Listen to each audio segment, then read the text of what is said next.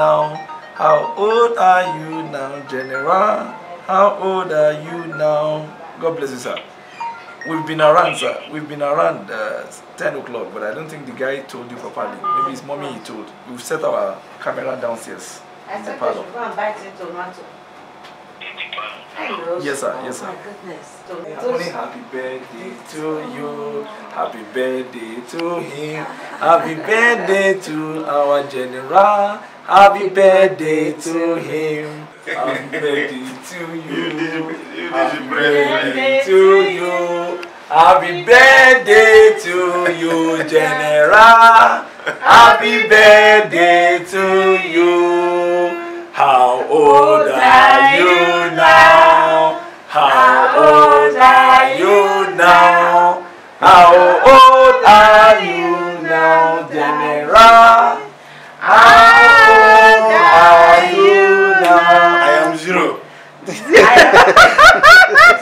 I am 0 old. So then you have taught a boy. You are not a boy, so you have 100 years. Thank you very much. Jolly good fellow, for he is a jolly good fellow. for he is a jolly good fellow. And so say all of us. And so say all of us. Hooray! And so say all of us. Hooray! For he is a jolly good fellow. For he is a jolly good fellow. For he is a jolly good fellow. And so say all of us. I appreciate it. Thank you very much. And that is very good. Very good. It's surprised because I'm an old man. And I think one of the best ways to celebrate my birthday is to be quiet. Okay, sir. And that's why, you know, but you people have brought a change to the whole Yes. thing. Sure. Thank you very much. Well, a very lovely, unique moment today, this morning. Very peculiar Friday morning in the city of Abuja, Federal Capital Territory of Nigeria, as we find ourselves in the ambience of one of the greatest men that has lived and is still living in this country, a man who is one of the contributors to the development of New Nigeria. He saw it all when he was very young. He has started government as young as the age of 27. He's been innovative right from his youth, and he has contributed to national development in so many ways and in almost all ramifications. Strategically, it also appears, and as we found out, that today is his 78th birthday, born July 20th, 1940. A great man, a statesman, an intellectual, an icon, a thinker, a doer, a strategist, an innovative fellow. General David Medayese Jemibewon, CFR, MNI, FWC, the Jagmodo of Ibadan land. We find ourselves in his presence this morning, and we are very privileged and honored to be in his ambience somewhere in Abuja. Sir, we want to greet you this morning and want to appreciate the fact and the honor bestowed upon us to make us to find ourselves in your presence. When we called yesterday, we've been around in Abuja for almost 2 weeks now, and we've been trying to reach out to you, but your aide said you've been busy. I mean, after your the celebration of your daughter's wedding in England.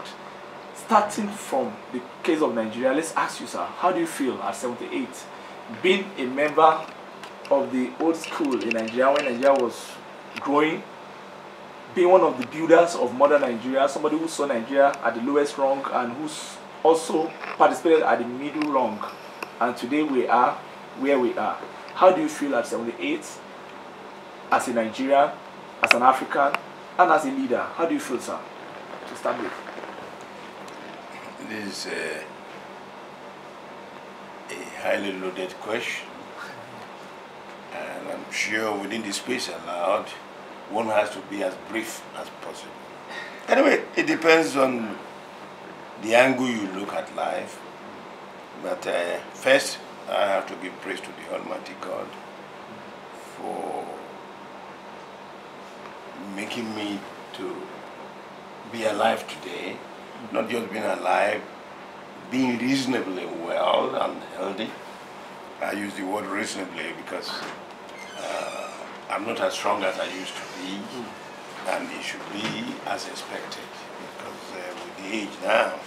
But all the same, I'm able to move around, I'm able to talk, people can, I'm audible, people can hear what I say, can understand what I say. I could also hear some people, although there are occasions that I have limitation to hearing or understanding everything said. So I give glory to God for His kindness. And also thanks to those who have also along the line have been of support to live the life that I have lived.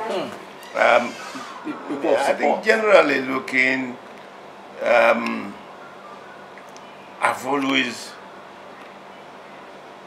been excited about my country, about my part of the country. But last month, when I was away for further check on my health, I told my wife that for the first time, I felt like not going back home. Can you imagine? That was in UK, sir? Yes. I felt like not going back home. Because why? I needed good health. Okay. I needed good environment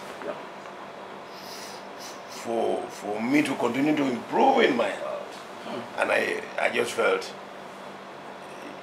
in any case, the point I want to make is that I made that statement to my wife. But is it that because of the vicissitude around the country, the point really is challenges that, the point really is that, you know, the environment where I was when I made that statement was so that there was constant light, regular water, no anxiety of insecurity.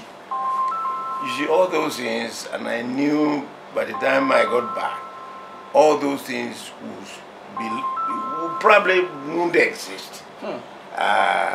So anyway, I think I better stop there. And what that conveys is that the country is making progress in some areas, but one would have hoped that in some other areas that we are not making as much progress as we need to have made, we would have gone beyond the situation in which we are. I mean, if an elder statesman and a man who has contributed to national development in so ramification can exercise this fear, I mean, you go to a country whereby the system works, there's water, there's light, constant light, I mean, no taking of light for even 1 second. And the environment is very friendly, as you said, especially to your health. Then what do you think the work of the heroes past, people like General Jemibewon, has gone in vain? I mean, No. It couldn't have gone in vain. Not necessarily the role I played, if ever I played any role. I think at each point, hopefully, or to be right to say, people have made some progress, you know, in one way or the other. Whether those progress made were commensurable with the energy exerted or the expectation is a different thing. It's a different thing. But I think efforts made by previous leaders, I don't think they were efforts in vain. It's just that we are not accelerating as we ought to accelerate. So what's the problem? You look at Nigeria now, you look at the project, and someone like you who started ruling at the age of 27, you are in MILAD at a very young age, and you've done a whole lot of development, and you are so innovative in your days, to the extent that people will always say, you know, Jemibewon is a very different name. When the name Jemibewon is mentioned anywhere, you remember development in the Old Western region, you remember development in Oyo State, you remember development even in the police security sector. So how do you feel when you look at Nigeria now, and you look at the whole You are hearing about kidnapping, about hardmen killing, about poor education, about especially near no health situation where there's no good health. People have to travel abroad to get good medical care. How do you feel as one of those who started these good measures, who built the country, one of the fathers of Nigeria? Well, like I said, I don't feel too happy.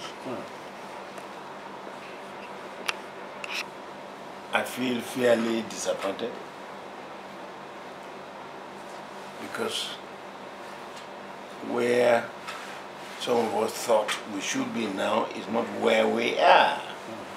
And certain things you read or you hear of, you start to wonder whether those stories you hear are actually happening in Nigeria. So then also, some of us who have, through God's giving chance or chances, were at one point or the other involved in governance. Yeah, of course. What the effort we put in at the time we were there and what we see being done today, it seems we've wasted our time. But let us hope and pray that we have not wasted our time. But certainly, it appears you wasted your time. The progress we thought should have been made, we can't. There is no evidence that we continued on the same level of acceleration. But I want to believe that maybe it's only minute, but maybe progress has been made in some other areas. But we could have done better. For example, I just give you as an example, something you want to travel by train. Yes, sir. Of course. See, in Britain or in America. Yes, sir. Now, if you have attained a certain age in life, they will consider you as senior citizen, and you have a percentage discount. In the fares, in the transport fare? Yes, a percentage discount.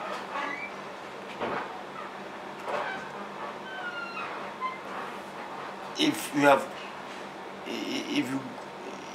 you are charged for some services, you can be given discount.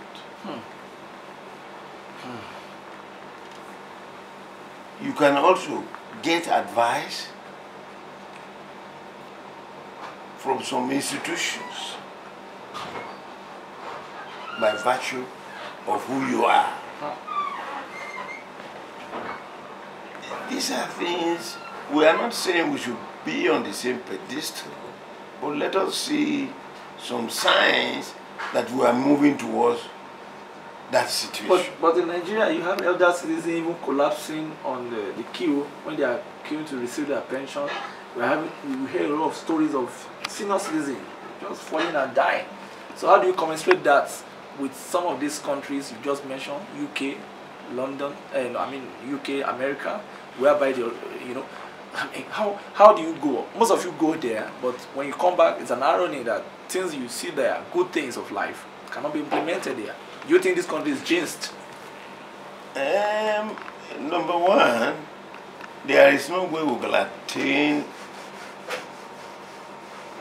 the level they have attained within a brief short period. Also, a lot of efforts have gone into it by people before them. Okay, sir. It's like building a house. If you start with the clearing, yes, next, you excavate.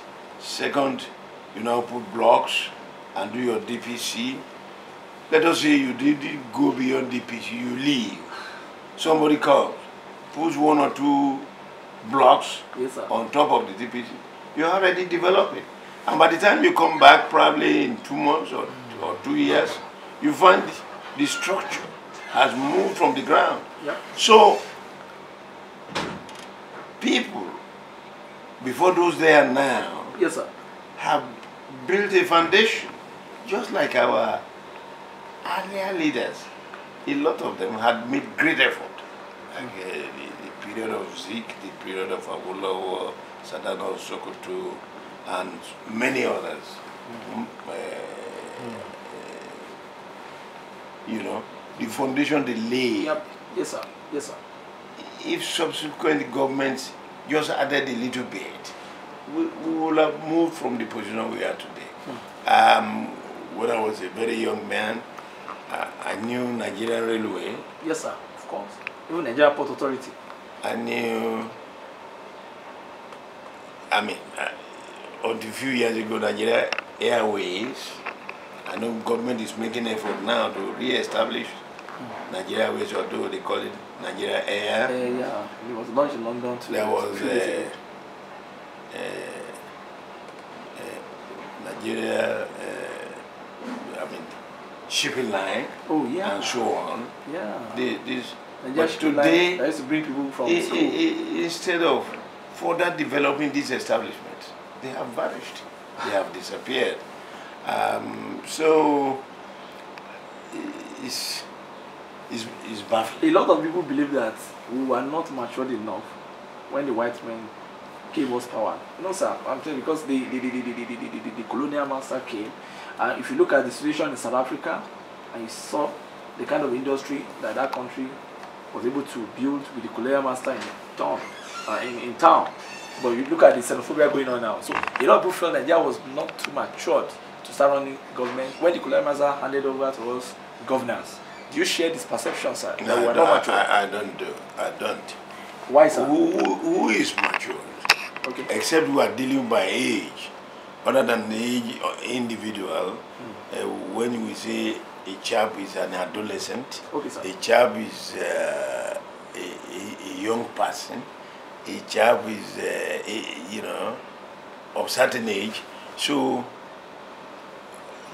I don't buy that for a nation. You don't buy that? And I don't buy that for a nation. We are prepared, because if you look at even some of the amalgamation, the independence in the North was something, I think 1957, there was a kind of difference in opinion from the northern leaders and those of the southern leaders. The Awolowos were yearning for independence, and the southerners of Zulu were saying, no, we are not ready.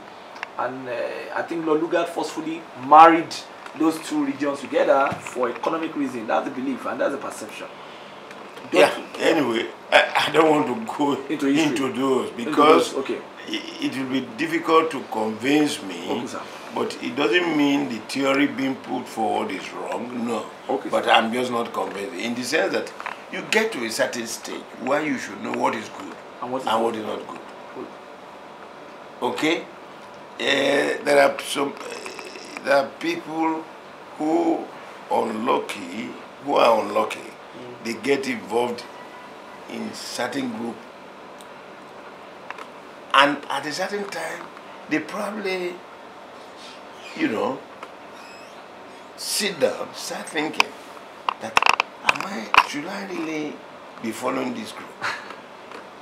And then some of them may be able to think rightly and start to disassociate on a gradual basis from such a group, while some will even still be aspiring to get involved with that group.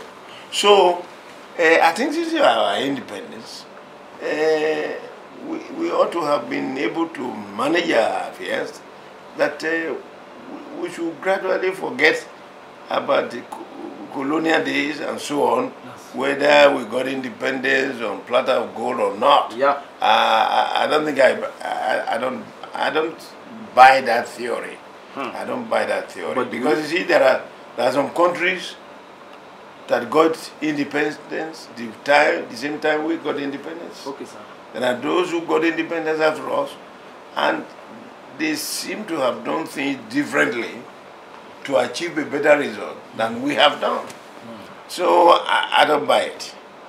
I want to ask you this question, and because you are also in that cadre, you're part of the military class. I mean, even if you pretend to be a civilian now, but your gene is a military man. Do you agree that the military messed up? That a lot of people believe that it was the incursion of the military that brought a lot of whatever. It was after the incursion of the military that the country started generating that the early what I call it, managers of this country, the political class in the early 60s were ready that if we have allowed the democracy to just go that way, despite the what can I call it, idiosyncrasies of that democracy, that it could have been better, that it was the military that messed up, that cut off that process, and after the incursion, then the balance couldn't hold again. Do you agree that it's your class, the military class, your sector, that messed up the politics and messed up the progression of Nigeria? I may not necessarily agree. Many factors might have been responsible. Military may be one of such factors. But to solely hold military responsible for it, in my judgment, may not be right.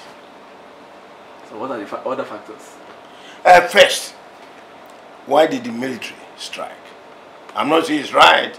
I'm not saying it was right, but why did they strike? Sometimes certain things will happen, and we can say that what has happened had been made possible by some people acting irresponsibly. In other words, we have what we call vicarious liability in a situation where somebody can be held liable for a situation. Now you have a houseboy who, you know, just merely survives, then you carelessly place thousands of naira on your center table, and you know, you go out. Now, you should know that you have enticed this houseboy into, you know, either taking the money. Yep. Or ignoring. Or doing something with it anyway. So you are vicariously liable to the disappearance. In any case, you have contributed to that boy stealing the money or taking the money without authority. So this is why I say I can't completely 100% agree with that. But the military, some actions might have prompted those in the military to have done what they did. Though what they did is not justified, but you have created the situation. This is what I'm saying. Okay, sir. That, yes, that theory may be right, but it's to some extent. Situations must have brought it about. So, in analyzing what actually must have brought it about, we need to widen our net in trying to find ground for such action. I don't know whether it makes sense, but that's the way I look at it. It makes sense already, but a lot of other analysts will not agree with you. But let's look at it. Growing up, what were the kind of Nigeria you saw? I mean, growing up as a young boy or a young chap in Yagbede in Kogi State, what were the aspirations and what was life really like in those days? I mean, and when you look at it nostalgically now, what did you aspire to be? And your joining the military, was it an accident or a deliberate effort? I think my joining the military was a deliberate effort, because I've developed to know what is good from what is bad. First, I like the way military people dress, their smartness, and I like adventurous life. I don't like a sedentary occupation where you just sit down. So it was not an accident at all. And after leaving school, I had opportunity. I was given appointment in chemistry department. I want to believe of the Ministry of Health in Kaduna. I also worked briefly in survey school. And then finally, Ministry of Health, because I was trying to train as a radiographer. I went to school of radiography in Lagos. Okay. And by the time I finished, I had to go back to Kaduna to report. And Kaduna now, I was transferred to Kano. I worked in City Hospital, Dala Orthopedic Hospital, and Nasarawa Hospital in Kano. Before I was transferred to Lokoja to establish X-ray department at the hospital in Lokoja. I was the one who established the X-ray department. X-ray department? X-ray department. You established it, sir? Yes. There was only one doctor at that time, a white man. Okay. So, it was from Lokoja. I now took the exam to become a cadet. Of course, I've taken the exam twice earlier, and didn't make it. So you are persistent. it was something I went in for, not by accident. Why did you join Navy or Air Force? Why Army? Oh yes, Army. You may as well ask somebody, why didn't he join the 3? You have to make a choice. You have a choice. Not that I was trying from one to the other. I was consistent. It was the Army I wanted. Yes. But were you not afraid that you could lose your head? I mean, lose what? Lose your head joining the Army, because they could send you to the war front. They could send you to. But people who don't join the Army, don't some of them lose their head? You're right, sir. Okay. Why did you come here this morning? Yeah. Why did you come here? To interview, sir. To talk to you. Is it not possible you could have accident on the way? Yeah. Life is full of risks, and if you think more of the risk, then you will do nothing. And in any case, young people, what makes an elderly man get scared? Don't scare young people. You should not scare young people. Okay, what they shouldn't. They don't scare young people, because as a young man, you are looking into the future. But as you get older, you start reflecting, and you get frightened by certain situations and so on. But what was the role of your parents? Did they support you, or they were against you? No, I didn't. I left my parents out of it because the essence of their sending me to school is that they were already throwing me to the wall for me to find my way, and that's what I did. So I didn't discuss it with my parents. Even I've been to England, came back, became an officer before I told my parents what I do. That's a courage. That's a very strong one. I mean, your mom, your dad. I mean, were you? Is it out of the fear that they might discourage, or no, you afraid? No, it was just I just did it. What am I telling? What was I to tell them for me to wait that they say yes, go ahead, or don't go ahead? All they needed to do for me is to pray for me, and I think they did that. So who was the father and your mom? Because I'm very aware of your mom. We were at a burial 2 years ago or 3 years ago, and it was so huge. The old village in Yagwe, they were talking about how she was a good woman, she has raised a lot of lives. People were talking about how they were coming to the house to eat her rice for free, eat her meat, eat her food, for free and all that. But who was your father and who was your mother, and how did the both of them influence you? I mean, your dad and your mom.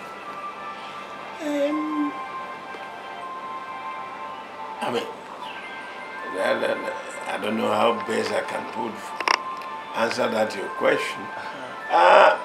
I think what I can say, I copied from them, is work hard and be honest. I can say they probably Influence influenced me in these two areas. Hard work. Hard work and honesty. And those were my principles throughout my military career and up to now. Yes. Can you recall some of your near-death situation? I mean, in your 23 years of military career, can you remember some very challenging moment near death as a military officer, and how did that also how did that help your courage about life? How did that affect you psychologically? Can you recall near-death experiences?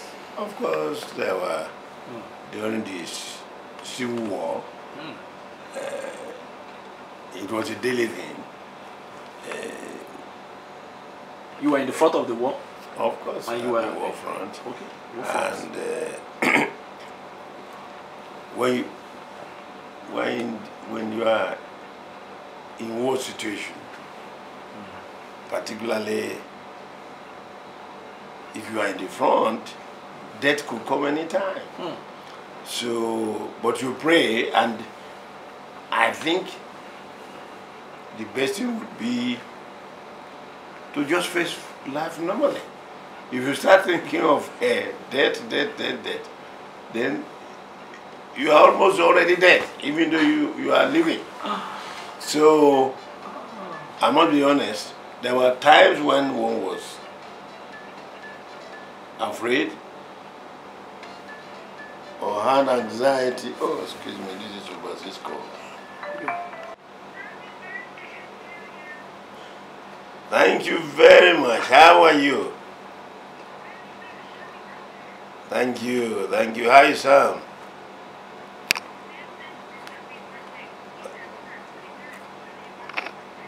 Thank you very much.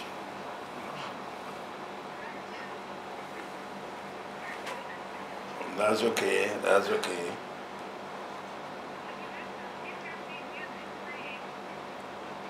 In music? I didn't know that. I see. Actually, I should have been at here, but your mom insists I should be here for my birthday. I said, okay. So I'll be going to here tomorrow.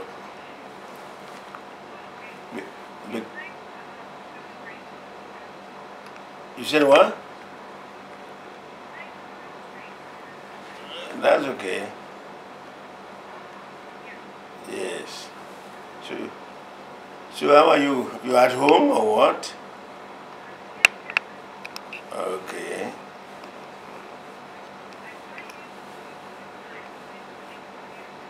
I see.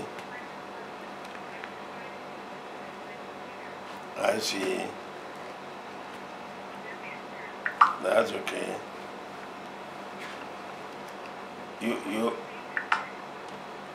Nothing. I just stay at home. I'm just the depressed men are just interviewing me now.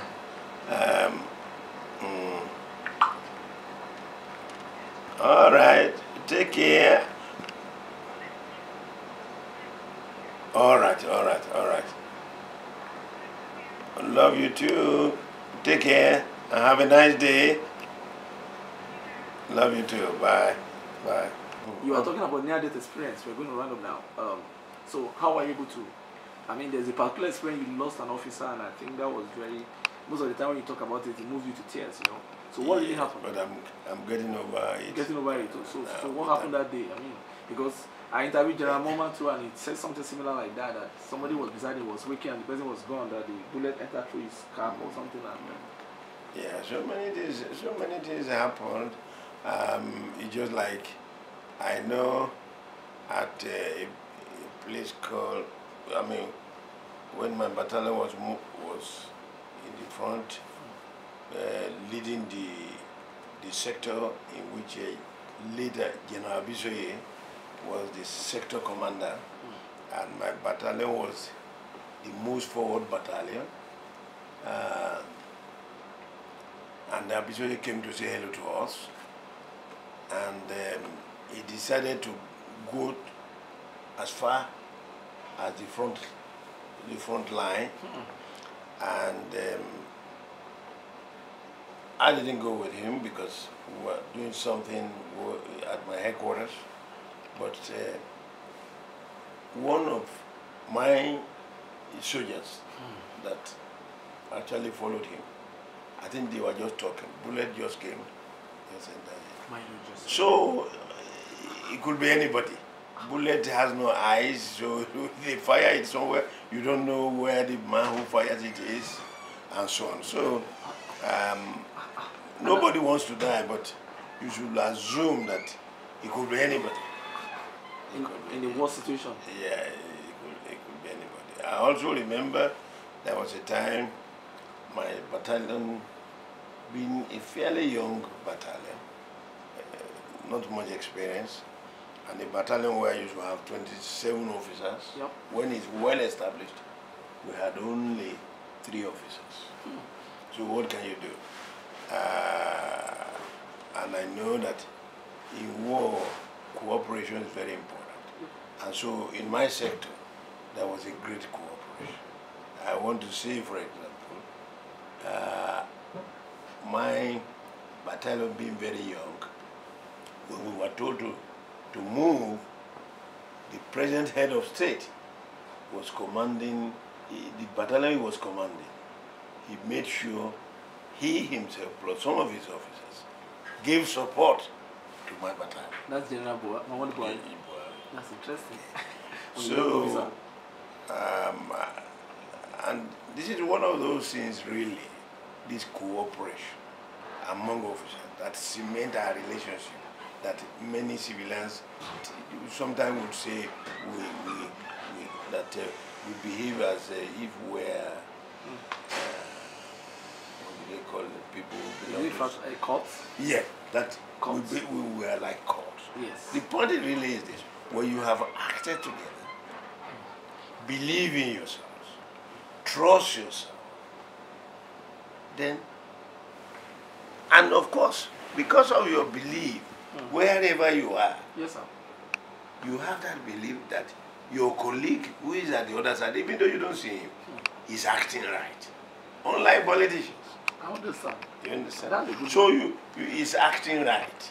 So on the basis of that, you could swear that this man, this is what he's doing at this time, even though you don't see him. I'm not saying there are no such occasions when once in a while you can be disappointed, but it's very minute. In the military? In the military. It's very minute. And trust. that's why I think maybe I must have said something somewhere recently that once a decision is taken, everybody knows his role, and the commander or the leader, does not need to go back to remind you or to ask you what you are doing. Almost at any time, either night or day, he knows what you are doing. Once another has been given, everybody understands his role. You don't need to be reminded. And this is what we don't, based on your initial question. Yes, in this country, I don't know. I don't know. Are you going to say there's you tell somebody this establishment is put in place to perform this job, but they don't perform it. Then, of course, I'm aware that also sometimes a handicap is created by lack of finance. Because if you give a man a job to do, you must give him the means to execute the job. If you tell a man to go to Lagos and he should be back tomorrow, but you don't give him money for transport, either by air, by train, if train does exist, or by road, how do you expect him to get there? So, anyway, I'm not sure if those things answer your question. It answers my question, but from what you just said now, is there a difference? You played politics in 2003, and you saw the way you were disappointed in Kogi West and all that, all the things the politicians did. Is there a difference between the political class and the military class? Okay, what's the difference between chemistry? Today now you see people, they're in APC, tomorrow they jump back to PDP, then the next tomorrow they're talking about RAPC, then next tomorrow they might be talking about NPP. PPU or CPPU or something like that. So in your own days, the military class, and is there a difference between the politician and the military politicians? I don't know. Maybe by the time I finish attempting to answer your question, you can put them together. Yes, sir. In fact, one of the questions you asked much earlier, when I said at a certain time, I told my wife that going home was not terribly attractive. These were some of the reasons. How on earth can a responsible person and a person who is intelligent, who puts himself forward as a leader, saying that he can correct the ills in society, how can he now be changing like a ping-pong ball from party to party? I don't understand. Honestly, I don't understand.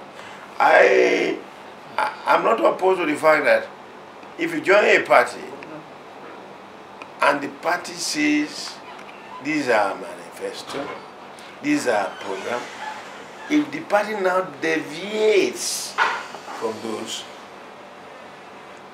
and you now feel that, look, this is not what I joined the party for, and you decide to change, to leave the party, honestly, I think you have good grounds. But by the time you change, you know, to now make a U-turn, or in fact go to another third party, you are becoming a rolling stone that gathers no moss. You understand? And so, when you read all these every day happening in our country, the question is, where really can we settle down? Are these people actually getting involved for the good of society? Or for their own personal benefit? You can't be changing every day. Even in marriage, it's not every day the wife is happy or the husband is happy. Do you, because of that, change tomorrow, just walk out of your for the house from your husband for another new man, or you walking out of your wife for another new woman? No, sir. You must find a way where you could establish a line of communication. You could even come to a point to say, look, people will laugh at us. Let us see what we can do to bring some understanding. Or you may even say, oh, because of our children, let us find a way to communicate. Compromise. To compromise and so on. So, it is very worrisome. The politician and the military, because in your own days, you just talk about command and structure in the military era. But now, the leader of APC says something, and tomorrow so there is no basis for, in Nigeria, yes, sir, there is no basis for comparing the military and the politician. And I want to believe, of course, I don't know, I don't want to talk too much about the military. Okay. I can only talk about the military in relation to when I was there. Okay. I wouldn't know what is happening now because the society is an institution that could influence situations very much. But during my time, 3 things officers were taught not to discuss in the mess. They happen to be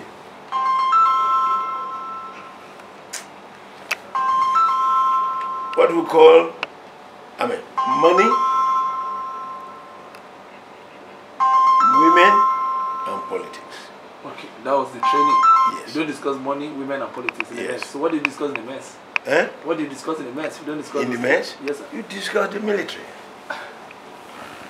Strategy and strategy. Exactly. You discuss the military. And that's why even then, in the army, in those days, I don't know now,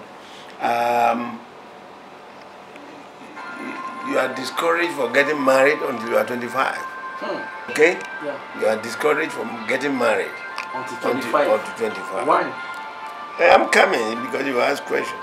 And even when you want to get married, you must take the permission of your commanding officer to get married. Okay? Now, one of the reasons is that when you leave the NDA and you go to your unit, you are deemed at that level, because you are not married, you are deemed to be married to the army. And so, nothing should bother you if you are called at 2 a.m., 2:30 a.m., 3 a.m. to go to anywhere. Because you have no wife, of course, naturally you have no child, you don't need to think of anything. Because the army is the institution to which you are married. But of course, don't forget that when they advertise for cadets for position in NDA, they say minimum, or you shouldn't be older than 18 years. 18 and years, because you spent 3 years in NDA, 3 plus 18, that's 21. So if you are commissioned at 21 years of age, by the time you become 25, you should have been a lieutenant. The bright one will be getting to captain. So, don't forget, NDA passes out officers every year. So you're already having 2 or 3 layers behind you. So you have already advanced to some level. So